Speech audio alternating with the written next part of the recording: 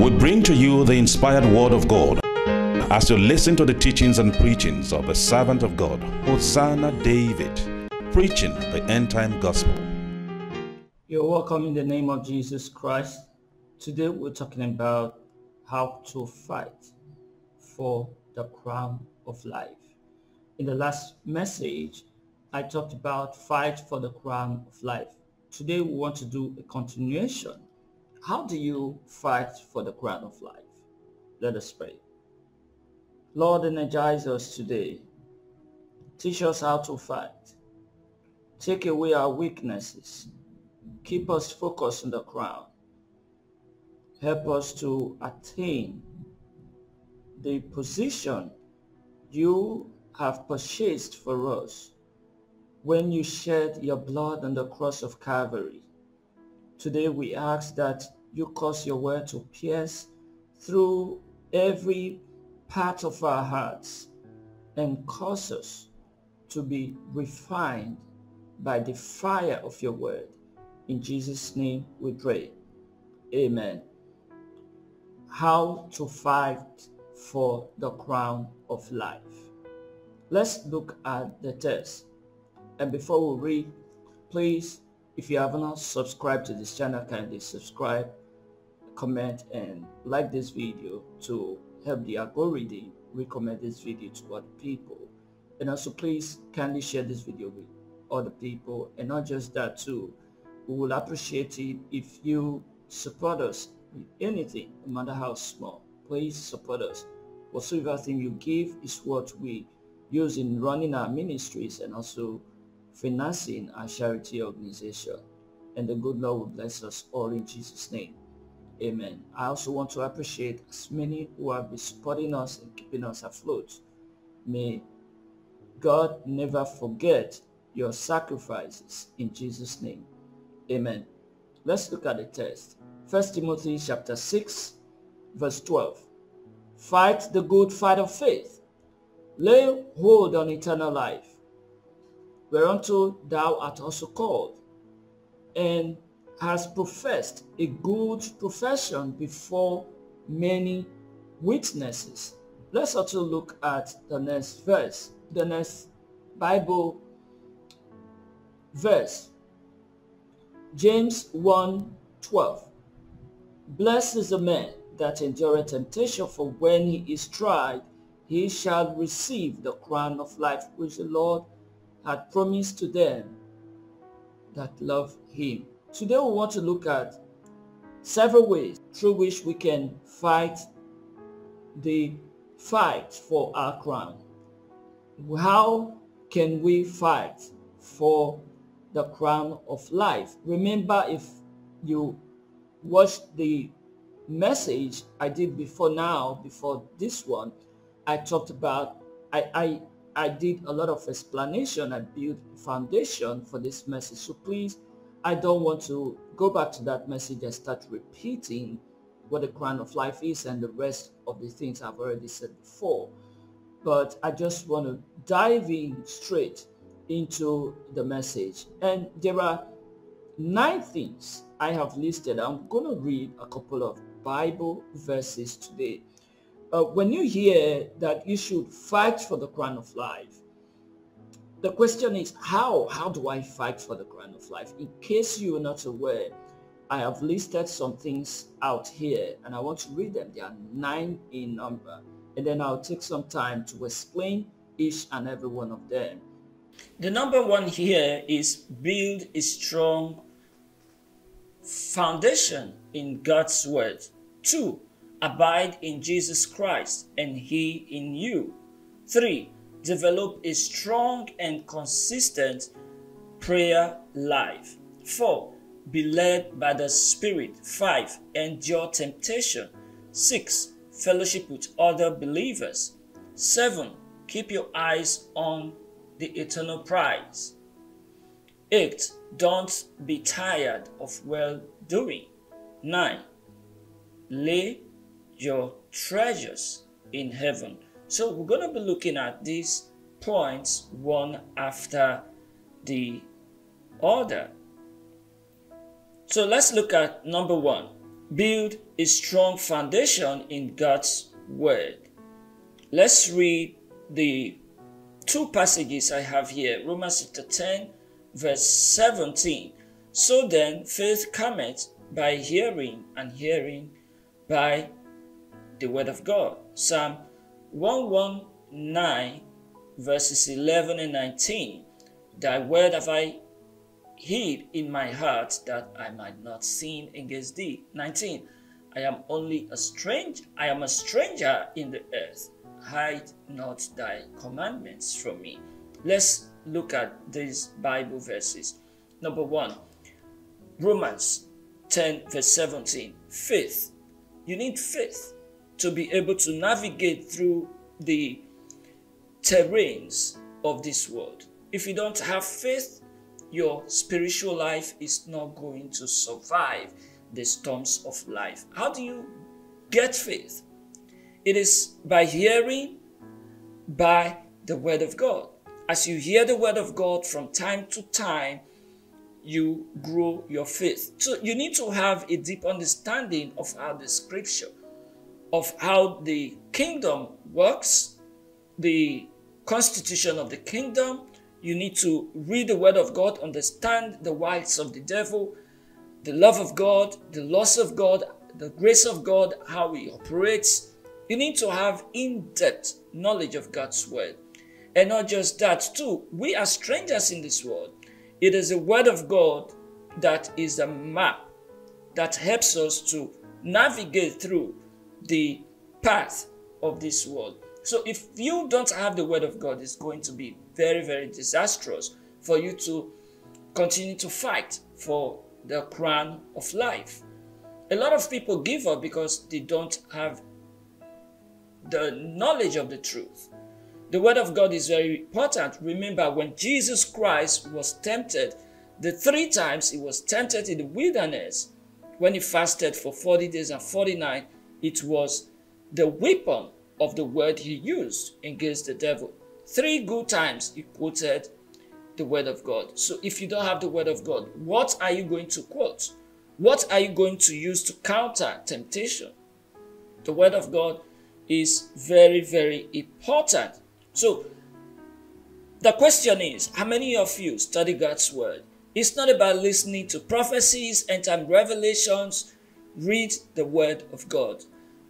Listen to Bible studies. A lot of people don't care about Bible study anymore, but Bible study is a time you ask questions, you look into the word of God in depth, you analyze things. You analyze things. So if you don't attend Bible studies, it's not a good thing. I remember in church, a lot of people don't like to attend Bible studies. Like when the Bible study comes before the main service, a lot of people don't come. They only come, it's their tradition to come only when the Bible study is taking place. But thank God for some good believers who understand the importance of God's word. They are always available. They make sure that they partake in the Bible study. A lot of Christians don't know the importance of God's word, but many have understanding of how powerful the word of God is, and they go for it no matter how expensive books are or how tight their schedule is. They do the best they can to go for the word of God. Let's go to number 2. Abide in Jesus Christ and he in you. Abide in the word of God. Abide in the word. And do the word. Be led by him. John 15 verse 1. I am the vine and my Father is the husbandman. John 15 verse 5. I am the vine, ye are the branches. He that abideth in me and I in him, the same bringeth forth much fruit. For without me ye can do nothing. We have to abide in Christ. Jesus Christ in verse 1, he says, he is the vine. The Father is the vine dresser, and we are the branches. So if a branch of a tree is tired of the stalk of the main tree, when it's cut off, it withers, because there will be no way for that branch to get support, nutrition, nourishment. There will be no way. A lot of these Christians feel that they can do it on their own. The truth is that when we are saved, the Lord journeys with us. He doesn't dump us anywhere to struggle on our own. It is a journey that He takes with us until we are crowned. He is always with us. Remember what He said to the disciples. He said, if I go, the Comforter will come. He said, I will send you another Comforter. He is a Comforter. The Holy Spirit is the other Comforter who will be with us and journey with us. Remember, one of the names, the titles of Jesus Christ is Emmanuel, God with us. So He's always with us. And we must also make sure that we journey with Him too. A lot of Christians don't want to journey with the Lord. Some, they want the Lord to follow them everywhere. But they go to places the Lord will not go with them. So it's not just Him abiding in you. You also need to abide in Him. You have to obey Him. You have to be led by the Spirit. You have to live under the government of the Lord. You have to make Him your Lord and personal Savior. Abide in Him. This is one of the strongest ways to fight for your crown of life. If you are not in Him, you will be prone to temptation, prone to attacks. But if you are in Him and He is in you, if you live in Him and He lives in you, no power of hell can ever touch you. So, let's talk about the third one.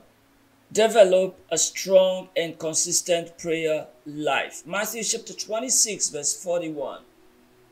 Watch and pray that ye enter not into temptation. The spirit indeed is willing, but the flesh is weak. Ephesians 6, verse 18. Praying always with all prayer and supplication in the Spirit, and watching thereunto with all perseverance and supplication for all the saints. For all saints. Prayer is very, very important. Prayer is a weapon with which we fight. We use prayer to quench the fiery darts of darkness. A prayerless Christian is a powerless Christian. Please don't get carried away. If you must fight, you have to be a prayerful Christian. Develop a consistent prayer life. Even in Judaism, there were hours of prayers, worships, where Christians go and pray. Even Jesus Christ practiced the same. If Jesus Christ, who is all-powerful, who came in human flesh, in human form, prayed. Sometimes He would pray throughout the night if He fasted and prayed. But what about you? Please, we are in a battlefield. Have this understanding. Every point in time, remind yourself that we are in a war in this world, and we need to develop a consistent and strong prayer life. And not just that, also develop the lifestyle of fasting. Fast. Even if it is once in a week. Fast at the beginning of the month. As you cross over, as you round off the month to cross over to the next month, fast and pray. It is very, very important. Do not overlook these keys. If you want to fight and succeed, don't overlook any of these. Then number 4, be led by the Spirit. Galatians chapter 5, verse 16. This I say then, walk in the Spirit, and ye shall not fulfill the lust of the flesh. What does it mean to walk in the Spirit? Follow the ways of the kingdom. Allow the Holy Spirit to lead you. Follow the word of God. Walk in the Spirit. Be submissive to the Holy Spirit. Hear Him. Be obedient to Him. Follow the laws of God. Follow the path of righteousness and bear the fruits of righteousness, the fruits of repentance. Walk by the Spirit so that you don't get carried away by the flesh. There is a constant battle between the flesh and the Spirit. So by the time you walk, if you walk consistently by the Spirit, if you walk in the Spirit, you discover that you become strong. Some of the things that usually entice you, they will no longer be able to draw your attention. This is very, very important. Then the next one is endure temptation. Number 5, James chapter 1 verse 12. Blessed is the man that endureth temptation, for when he is tried, he shall receive the crown of life, which the Lord had promised him. Had promised to them that love him. Endurance is very important. I say this from time to time, that it is the same God who performs instant miracles. That same God could wait and see our reaction. Let me ask you a question. When your teacher is teaching you, he is talking, is demonstrating, is showing you things. What about when he gives you tests? Does he talk, or he just sits and waits for you to submit your script? That is how it is too. In this race, we grow from one class to the other. There are different classes. We graduate. Even though we don't throw any party, we graduate from one class to the other. And as we continue to grow in the Spirit, there are things that help us to grow. Trials, they come our ways. But one good instrument you need, one good weapon you need to survive is endurance, perseverance. You have to endure. Today, a lot of people no longer want to endure. Endurance is dying off. Even in the normal world, people don't want to stay on the queue anymore. People don't want to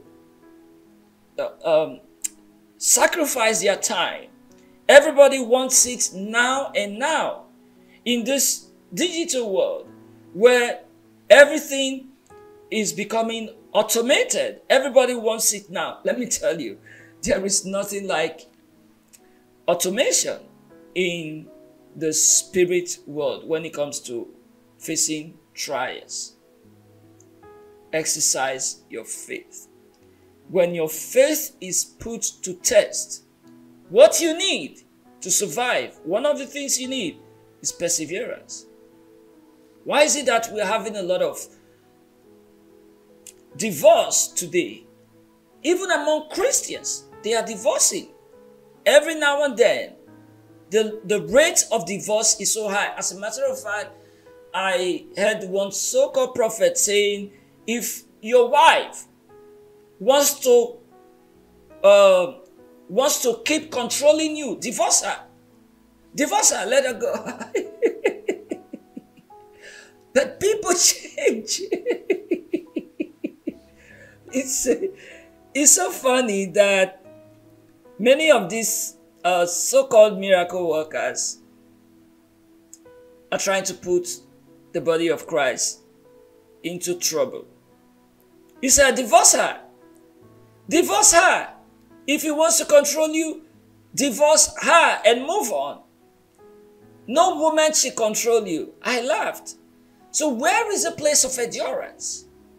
Oh, I can't take it anymore. I'm done. I can't take it again. I'm done. I listened to a woman who was talking. I took my time to watch the video. She said she got married to the best man ever in the world, but she lost him. She said, I don't think I will be able to get this kind of husband again. She was regretting her actions. Imagine, I can't actually remember if it was the woman that divorced the man that left the man or the man that left the woman. But imagine a situation that it was a man that divorced the woman. And now the woman, few years later, the woman realized her mistakes and started living like a humble and Christian woman. People change. Even God himself is very patient with us. God is patient with us, but many of us don't want to be patient. So you see a lot of divorce everywhere, even among Christian leaders. Patience is dying. No. Please wake up your faith. When you meet with trials, when you meet with temptations, cry to the Lord and wait for him. When you pray and you have not received, please be patient. Remember Abraham. Remember Sarah. They waited, but when they made a mistake of going into Hagar, you see the consequences that we are facing today. Please be patient. Patiently wait for him. Don't be carried away by miracles. Be very, very patient. Wait patiently upon God, and all those who wait upon him will never be put to shame. He said in his word that hope shall not disappoint us. Look at Job. Look at Job and how he ended up. Please learn from him. Then let's talk about fellowship. Fellowshipping with other believers. Fellowship is very, very important. It is powerful. Unfortunately, since 2020 to date, a lot of people have not resumed. Lockdown is over, but they are still following online. Please get back to church in person. It is important. Fellowship is important. Don't say it is not important. Let's look at the word of God. Hebrews 10:25. Not forsaking the assembling of ourselves together, as the manner of some is. As the manner of some is, but exhorting one another, and so much the more as ye see the day approaching.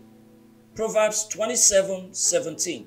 Iron sharpeneth iron, so a man sharpeneth the countenance of his friend. Fellowship is very, very important. Please fellowship with other believers. When you come with your burden in your heart and you worship, you fellowship with other believers, like-minded believers, some weight will be lifted from your heart. Please mingle with other believers. Hear their testimonies. Hear the word of God. Iron sharpeneth iron. Do not forsake the assembling of the brethren. I know you are a strong believer, but please, fellowship is very important. Do not exclude yourself. If you have firewood burning and you remove one, if you isolate one, it's a matter of time. It will go off. That's what's happening to some believers. They have isolated themselves. We are to live in community as believers. Do not isolate yourself. I also want to acknowledge some situations whereby some believers are in places where there are no genuine churches. I did a video some time ago where I talk about I talked about serving God where there is no church or no genuine church. What are you supposed to do? Thank God for the internet today. But you can also form a church, a fellowship. I'm not talking about registering a church. That is not the church I'm talking about. Have a fellowship. The church is the gathering of God's people. It is not a denomination. It is not a building. So gather like-minded believers and start worshiping God. You may not have a pastor, but there are templates you can follow. Start a fellowship and grow yourselves. And you know what? Jesus is right there with you, because wherever 2 or 3 are gathered together in his name, he is right there with them. So do not overlook assembling of the brethren. Then number 7, keep your eyes on the eternal prize. Keep your eyes fixed. Philippians 3 verse 14. I press toward the mark for the prize of the high calling of God in Christ Jesus. Fix your eyes on him. Steadfastly fix your eyes on the prize so that you don't get distracted. Let's focus on Jesus Christ, the author and finisher of our faith. Do not focus on the troubles in the world. Focus on the victory. Focus on the prize.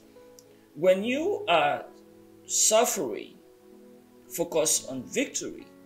When you are tilling the ground and you are planting, it is because you want to reap. When you are weeding your farm, when you are protecting your crops from being invaded by rodents and pests and different kind of things, it is because you have the hope of harvesting. If you lose hope, you could get discouraged. Remember, we're talking about how to fight for the crown of life. Then again, don't be tired of well doing. This is very important. It is practical. You don't need to be tired of well doing. Galatians chapter 6 verses 9 and 10. And let us not be weary in well doing, for in due season we shall reap. If we faint not, if we do not faint, we will reap. Verse 10. As we have therefore opportunity, let us do good unto all men, especially unto them who are of the household of faith. Yes, let us not get tired of doing good. When you do good, as you do good to people, you are shining the light of Christ. It is a way of keeping yourself focused. That is why I brought this close to the last one. Lay your treasures in heaven. Lay your treasures in heaven. It will help you to be focused on the prize. It is a very good way of fighting for the crown of life. Lay your treasures in heaven. Don't lay all your treasures in this world. Where your treasures are, there your heart will be also. It is the way you understand life that you will live it. It is your understanding about life that dictates to you how you live your life on earth. If you have this understanding that your reward is in heaven, you will do good to people. You will know that, okay, whatsoever thing I'm doing, I will reap one day.